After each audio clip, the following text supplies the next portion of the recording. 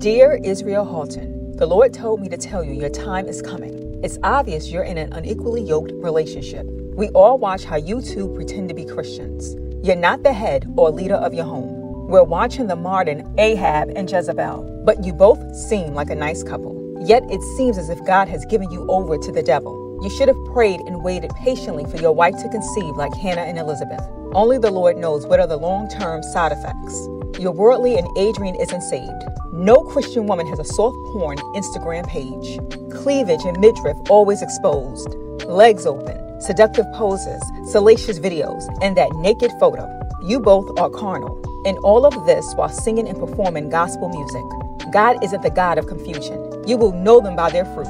I pray you and Adrienne will repent. God is incensed. I won't be surprised if your marriage ends. There's so much more to say, but I'm out of time. I hope you have a prenup. Goodbye.